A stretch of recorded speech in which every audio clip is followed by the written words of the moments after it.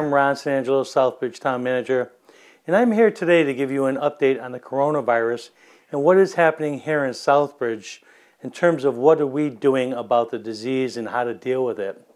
First, I want to talk a little bit about what we're doing right now. You're going to be aware that Town Hall is going to close, and all town buildings, in fact, are going to close beginning Tuesday, March 17th. Now, we're doing this in order to help stop the coronavirus from spreading, obviously, throughout our community, but town halls all across the state of Massachusetts are doing the same thing.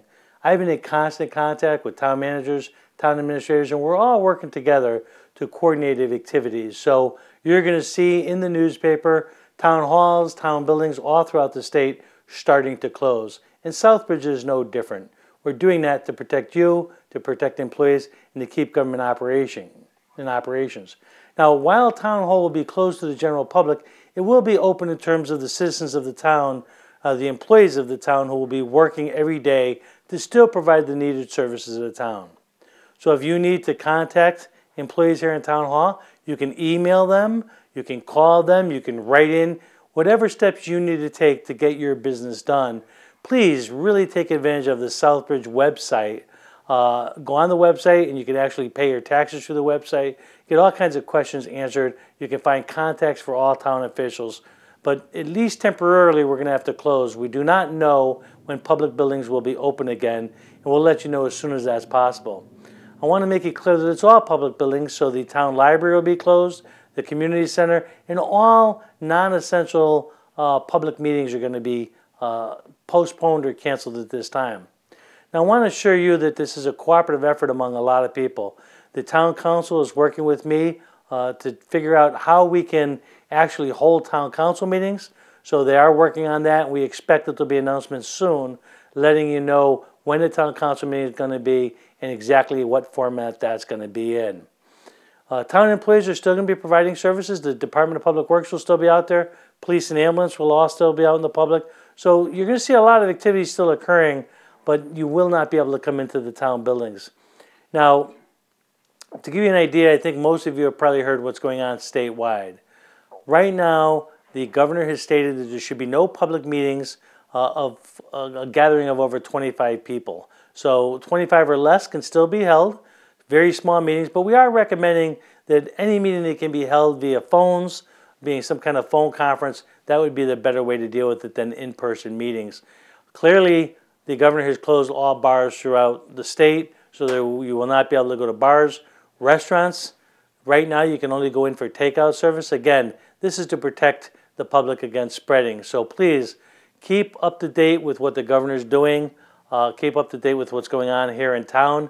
We're all working together. I want to assure you that on a daily basis, I'm working with our public health director, with Harrington Hospital, with our public health nursing, with nursing homes in town, with our police department, our fire department, our school system. We're all working together, communicating on a regular basis, and we're making decisions as information becomes available. I do have to say that it's fluid, so decisions are being changed on a very rapid basis. I'll give you an example.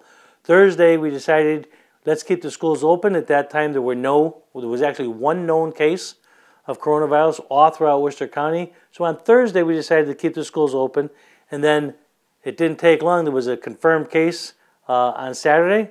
We immediately announced closing the schools on Saturday. And then on Sunday, the governor announced the schools all throughout the state are closing.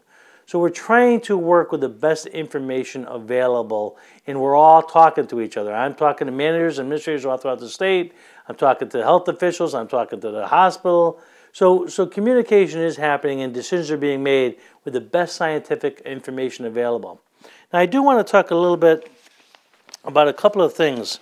Let's first start talking about what's going on in the state of Massachusetts. If you go on the State Department of Public Health on their website, they will tell you specifically, and they update every day, how many known cases there are throughout Massachusetts. So right now in Massachusetts, this is as of yesterday, which was March 15th, total individuals subject to quarantine in Massachusetts, 1,083.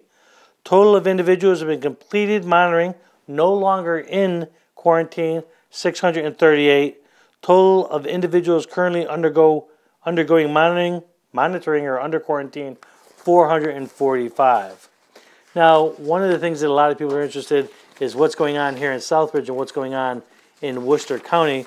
So I'm going to talk about the known cases right now in Worcester. There's 6 confirmed cases in Worcester County. So that gives you an idea of what's going on here locally. Now, just because there's 6 confirmed cases doesn't mean that there's not other cases that are not confirmed here in Southbridge. So we are doing everything we can to be as careful as possible. Now, there's a lot of questions and facts about, or a lot of questions and comments about the disease itself. And I want to tell you again, and I know you're hearing this everywhere, but we can't do enough to repeat this stuff. So know the facts about coronavirus, and let's do a couple of quick comments about that. Fact number 1, diseases can make anyone sick regardless of their race or ethnicity. That's absolutely true. People of Asian descent, including Chinese Americans, are not more likely to get COVID-19 than any other American. Help stop the fear by letting people know that being of Asian descent does not increase the chances of getting or spreading this disease.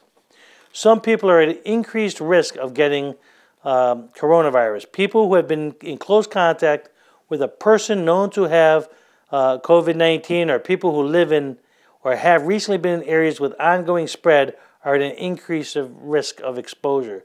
So obviously I think we've all heard of China, what's going on in China, and Europe and South Korea. All of those countries, Iran, all those countries where people are coming back or come back in the United States from there, they're higher risk, so we need to be a little bit more careful in that situation. Someone who has completed quarantine or has been released from isolation does not pose a risk of infection to other people.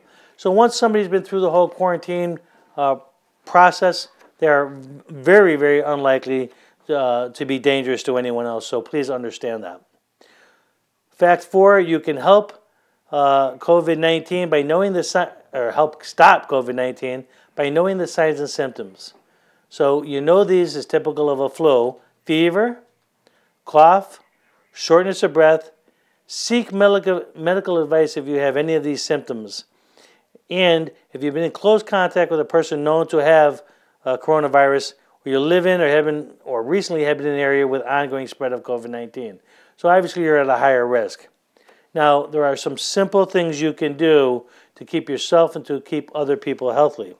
Wash your hands often with soap and water for at least 20 seconds, especially after blowing your nose, coughing or sneezing, going to the bathroom, and before eating or preparing food. Avoid touching your eyes, nose, and mouth with unwashed hands. Stay at home when you are sick. Cover your cough or sneeze with a tissue, then throw the tissue in the trash.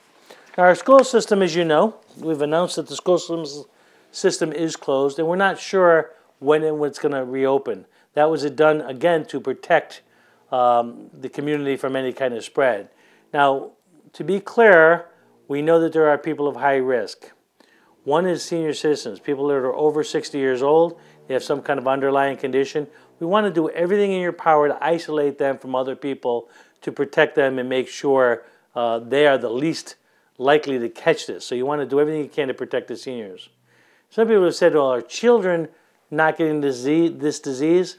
In fact, children can get it, and they can spread this virus out to other people, but they tend not to get as sick as say, someone that is older. So, in fact, we know that children can get coronavirus, except that the symptoms they show tend not to be as dangerous as what you might see from somebody older. I want to talk the Board of Health, the Town Council. All public officials are engaged in working to protect you. Again, Town Hall and town buildings will be closed for your protection. Please use our website to get any information you need, contact lists. Website will allow you to pay taxes, pay water bills, sewer bills. You can also drop off those payments in the lockbox outside, right outside of Town Hall. So if you want to drop off a payment, you can do that. We are going to do everything in our power to open as soon as possible, but at this time, we don't know when that's going to be. Please, if you haven't yet, you can go to the town's website. On the home page, you will see to the far right an alert system. Please sign up for that alert system because we are using the reverse 911 system. here in Southbridge to keep you informed as things occur. So it takes a few minutes to sign yourself up, but if you don't sign yourself up, you won't get those messages. So a reverse 911 is a phone system where we call you to give you the most updated information as possible. Any questions? Please contact the public health office in town hall or the town manager's office, and we'll do our best to get back to you with any information that's relevant. Again, thank you. Stay safe. Use common sense, and hopefully we'll all get through this together. Thank you, and have a great day.